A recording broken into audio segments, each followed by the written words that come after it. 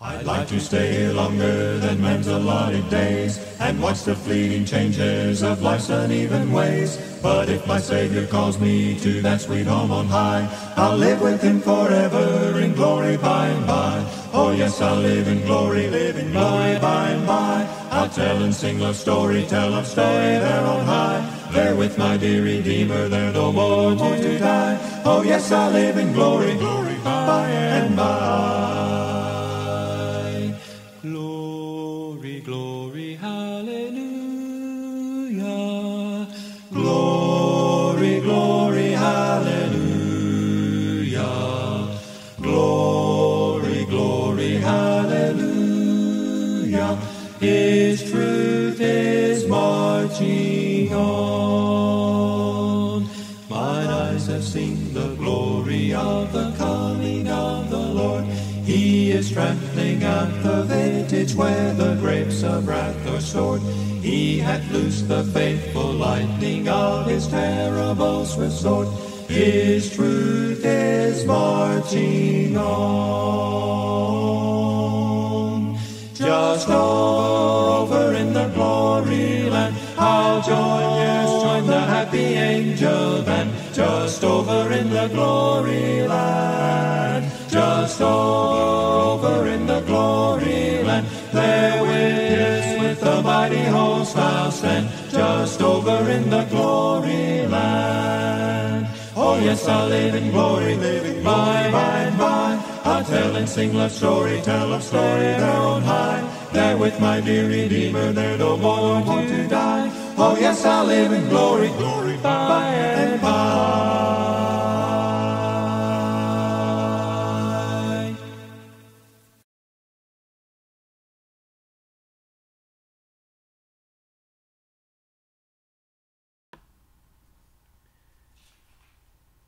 Peter and John were in custody, and their crime, teaching the people and preaching in Jesus the resurrection from the dead.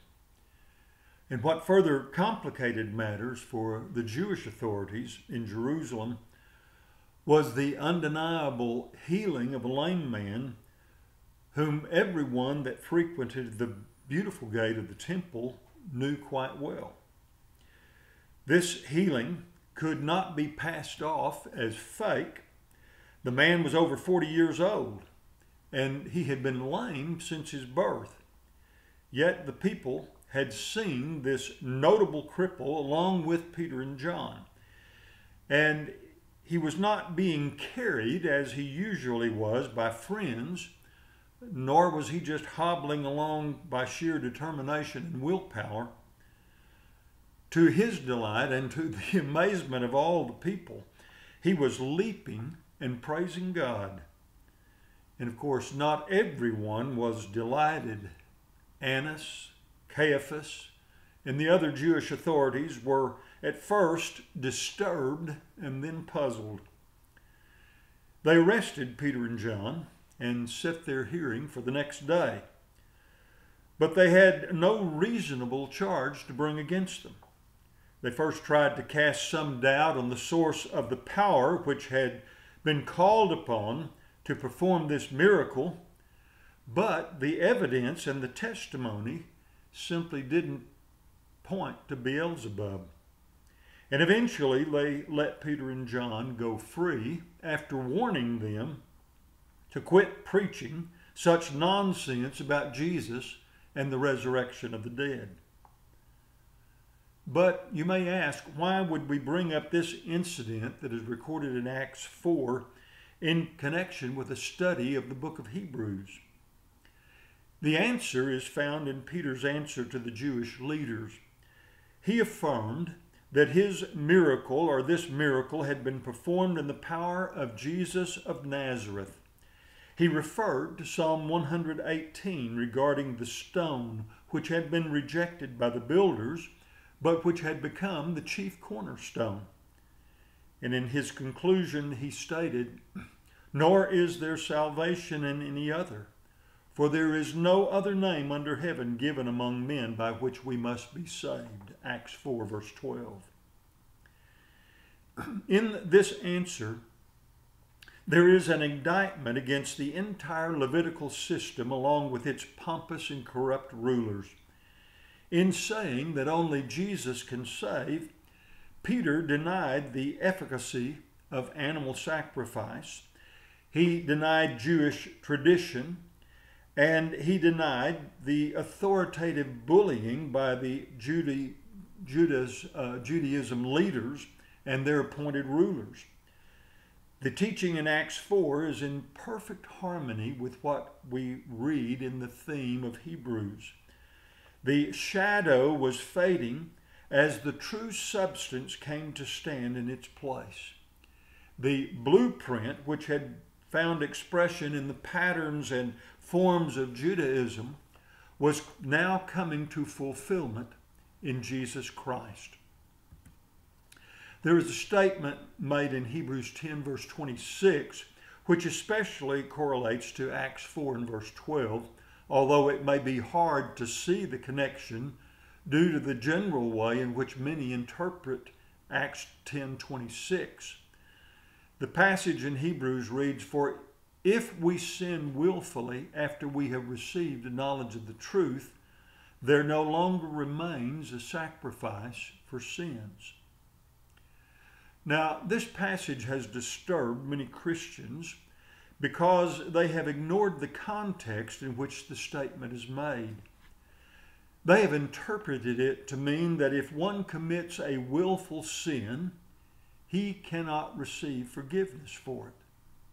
However, this passage does not teach the doctrine of some isolated willful sin as being unpardonable.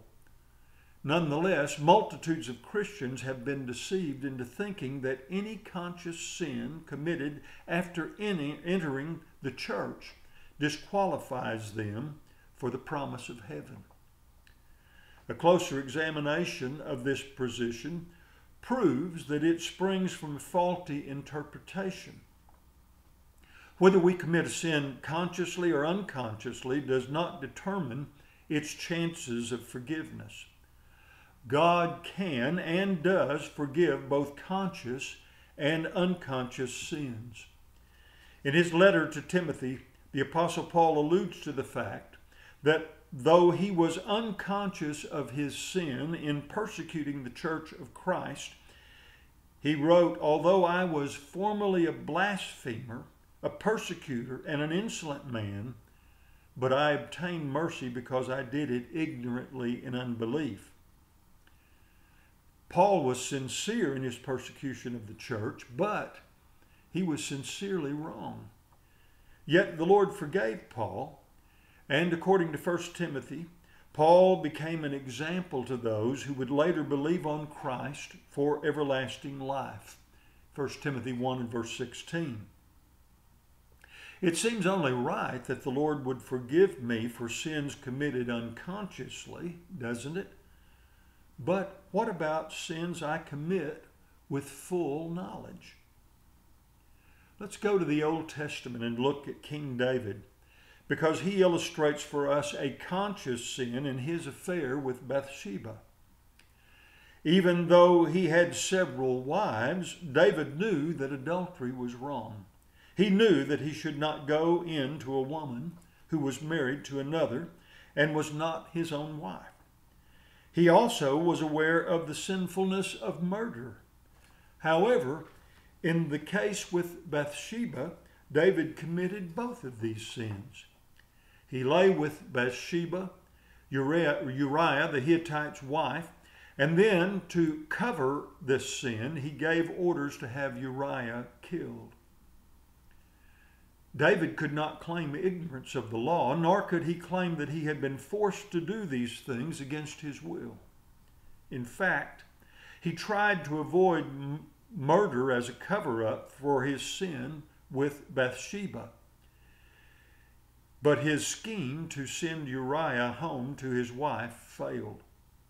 And that's when David gave Uriah his own death warrant to deliver to Joab. The prophet Nathan was sent to reprove David, and while David did suffer some of the consequences of his sin, as we all do, yet the Lord forgave David. Nathan's confrontation with David is recorded in 2 Samuel 12 and verse 13. Then David said to Nathan, I have sinned against the Lord. And Nathan said to David, the Lord also has put away your sin. You shall not die. So the Lord forgave David not only for one, but for two willful and conscious sins. To interpret Hebrews 10:26 to mean that the Lord will not forgive conscious willful sins is to make the Scriptures contradict themselves. And any time our interpretation of Scripture leads to an obvious contradiction, it should immediately indicate to us that we have misinterpreted a passage. And so it is our understanding that it is faulty, and we are the ones who are at fault and not the Scriptures. We have found in the Scriptures that God does forgive sins, even though they are committed with full knowledge of their sinfulness, coupled with wholehearted and willful intention. Therefore, our interpretation of Hebrews 10 verse 26 to mean that such sins are unforgivable must be incorrect. But what other interpretation of the passage is possible? As is the case with any sound interpretation of Scripture, we should begin by considering the context. Throughout the book of Hebrews, the shadow of the Mosaical law has been contrasted with the substance of the perfect law of liberty in Jesus Christ. The old covenant had given way to the new covenant, as was stated in Hebrews 8 and verse 13, in that he says, a new covenant, he has made the first obsolete. Now, what is obsolete or becoming obsolete and growing old is ready to vanish away. The old law was nailed to the cross of Christ as its types were fulfilled in Jesus. Yet there were those who were attempting to go back under the law of Moses. Others tried to bring the old law into the church of Christ and bind its ordinances upon Christians. But both of these attempts were contrary to the truth in Christ. This truth in Christ Jesus is the knowledge under consideration here in Hebrews 10 and verse 26. It was the knowledge of fulfillment and forgiveness in Christ which constituted the truth. Peter stated in Jerusalem when he confronted the Jewish leaders, there is no other name under heaven given among men by which we must be saved. If we refuse the sacrifice of Christ, to what shall we go for forgiveness? Shall we go to the blood of bulls and goats? The blood of animal sacrifice was only the mere shadow of the true substance, the blood of Jesus. These animal sacrifices only pointed to the true substitute, Jesus Christ our Lord. Well then, shall we trust in our own goodness? It was this very law of Moses which was proof positive that man was a sinner in need of a Savior. All the law could ever do was condemn man for his weakness. The law was an excellent critic and a successful teacher, but the law was no Savior. Shall we then appeal to human wisdom and man-made saviors? In all his wisdom, man cannot produce a system which can salvage his corrupted nature. To those religious leaders of his day who diligently sought to convert an unbelieving world to their traditions and human wisdom, Jesus said, "Woe to you, scribes and Pharisees, hypocrites, for you travel land and sea to win one proselyte, and when he is won, you make him twice as much a son of hell as yourselves." The philosophies and traditions of men will simply not save us. In fact, human wisdom and tradition has been more successful at producing doubt and confusion in the world than in producing a Savior. The truth that is revealed in Hebrews is bound up in God's eternal purpose and plan. In Hebrews 10, verses 5 through 10, the writer refers to a passage found in Psalm 40. Sacrifice and offering you did not desire, but a body you prepared me. In burnt offerings and sacrifices for sin you had no pleasure. And then I said, behold, I have come. In the volume of the book it is written of me, to do your will, O God. Who was it that had come? Who is speaking here in this psalm? The book of Hebrews attributes this statement to Jesus Christ. It is another passage which illustrates the truth that the animal sacrifices were only temporary. They were only mere shadows of the heavenly realities. The ineffectiveness of animal sacrifice is pointed out in Hebrews 10. The argument is that if the blood of bulls and goats could have taken away sin, then their offering would have ceased. They would have had to continually be offered day after day and year after year, or they would not have had to be offered continually. They did not serve to wipe sin from our memory, but rather they caused sin to be remembered every year. However, the sacrifice of Christ is not like the shadows in this respect, because his blood brings full forgiveness.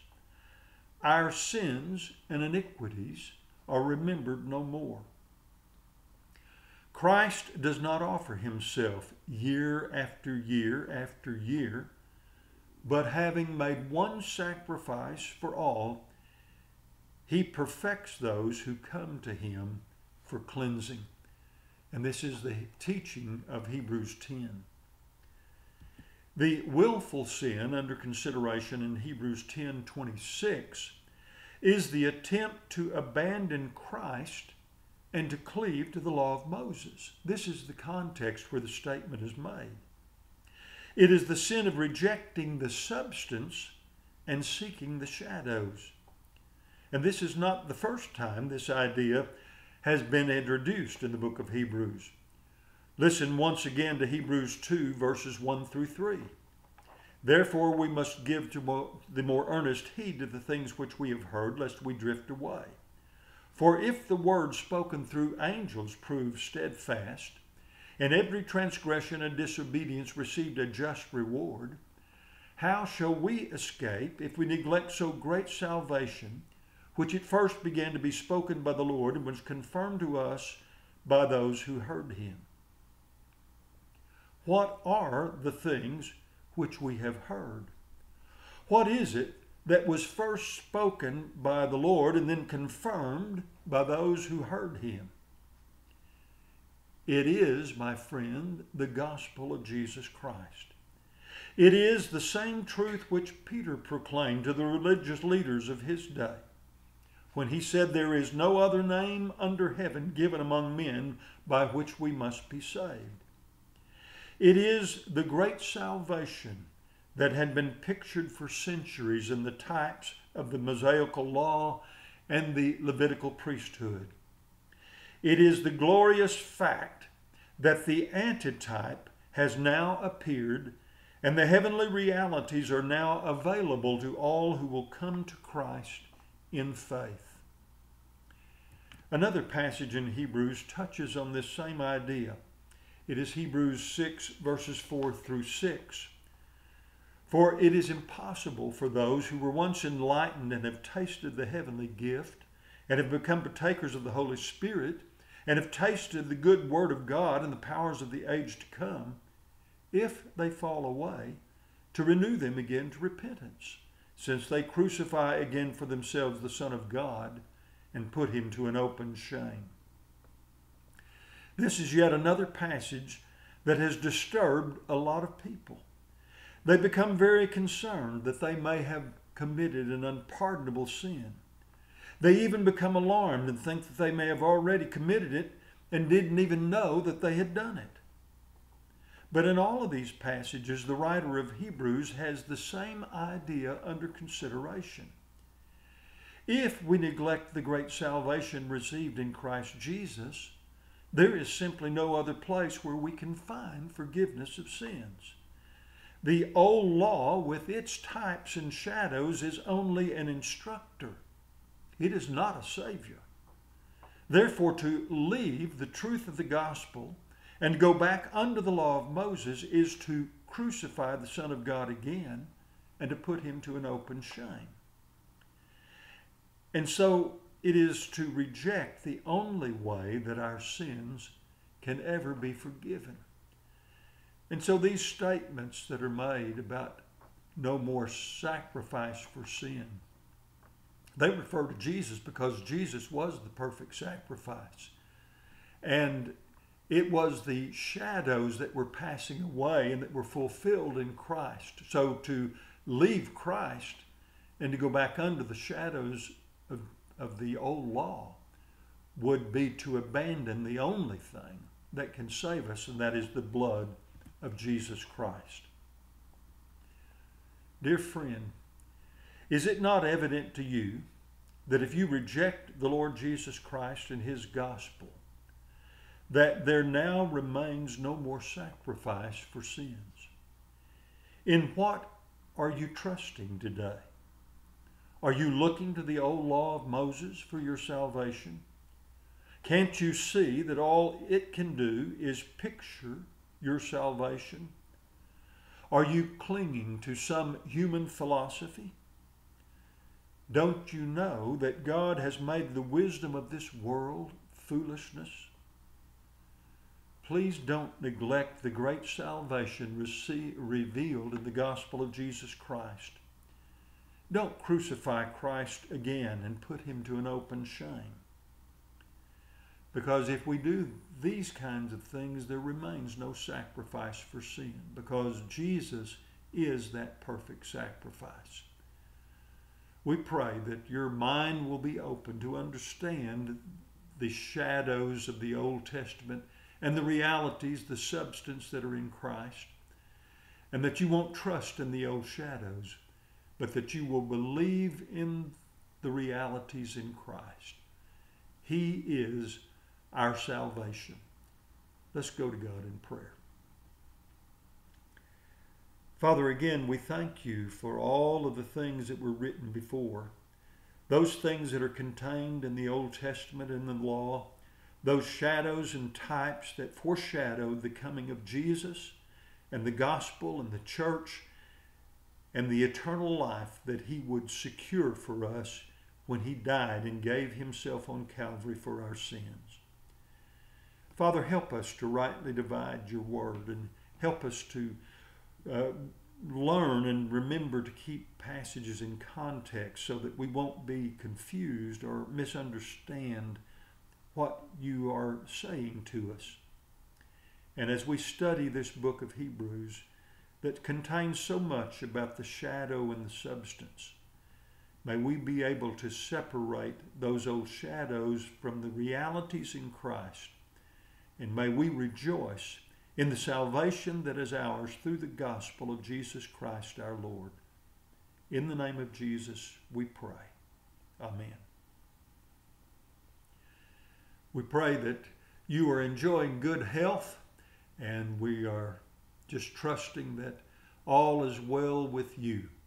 We do pray that if you are not a member of the Lord's church, that you will prayerfully and carefully consider becoming a member of the church.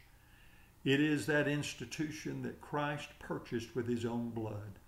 The church is that bride of Christ that is adorned and waiting for his return.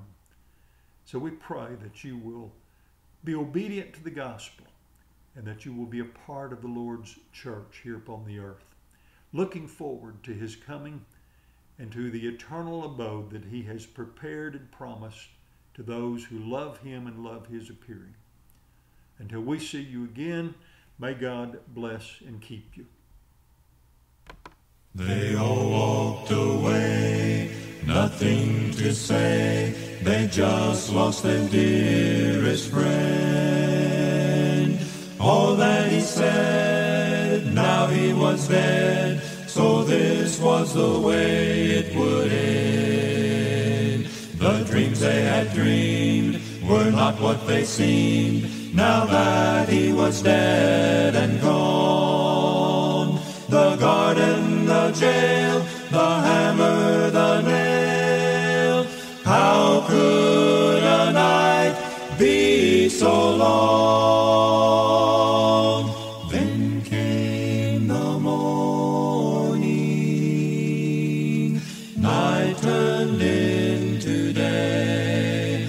The stone was rolled away, hope rose with the dawn. Then came the morning, shadows vanished before the sun. Death had lost and life had won, for morning had come. The angel, the star, the kings from afar, the wedding, the water, the wine. Now it was done, they'd taken her son, wasted before his time. She knew it was true, she'd watched him die too. She'd heard them call him just a man. But deep in her heart, she knew from the start, somehow her son would live again. Then came the morning, night turned into day. The stone was rolled away, hope rose with the dawn. Then came the morning, shadows vanished before the sun. Death had lost and life had won, for morning had come.